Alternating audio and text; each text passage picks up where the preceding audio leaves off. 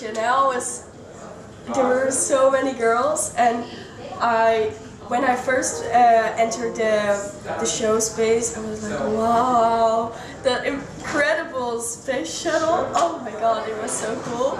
And Versace, yeah, Versace was insane, the music and the show space, yeah, everyone, and the clothes. My favorite subject is biology, the human body and everything. It's so interesting. And after I and modeling, I'd like to study medicine, and yeah, I hope to be a doctor. I like when people smile, it makes you happy, and that's why I do it. I love to, when I shoot, I love to do the smiling ones, because it's not very often that you have to do one, but I don't know, I like it.